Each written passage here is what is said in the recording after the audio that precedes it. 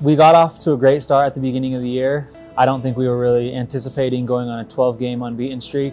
That run was a really good run for us, and at this point in the season, I think we're exactly where we want to be, and I don't think we could have done really any better than we have. Day in and day out, I think out on the training pitch, it's been great. It's been the work ethic, the effort these guys put in the training sessions have been amazing.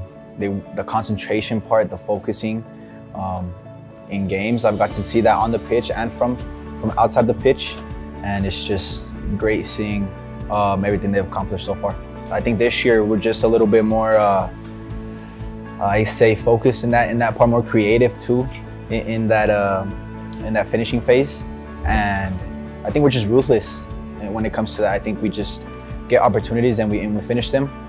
I think guys are just playing with a tremendous amount of confidence, and when you're a part of that, when everyone's playing with confidence, it's enjoyable. Everyone's kind of on the same page and having fun, and like I said, we expect to score goals, so I hope that doesn't change.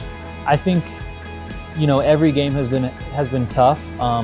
There's been multiple games where we've kind of given up the lead early and kind of had to dig ourselves out of a hole, but like I said, this group will never quit, and the character that we have in that locker room, we expect that we're going to get back in the game, and so to come out of, you know, being down 1-0 or even 2-0 and to come back and win those games is pretty special. And this club prides themselves on being very good on set pieces, and I think we've done that very well the first half of the season, so we definitely want to continue with that trend going on to the second half of the year.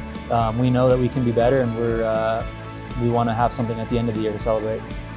Some of the goals are working on those finishing pieces where, you know, we're doing good, but we can become a little bit better. And like I said, just finishing off the second half strong, staying concentrated and making playoffs. The mentality has to stay the same. You know, every week is a new week, and the last 12, 13, 14 games don't matter. We can't take our foot off the gas now. We have to keep going.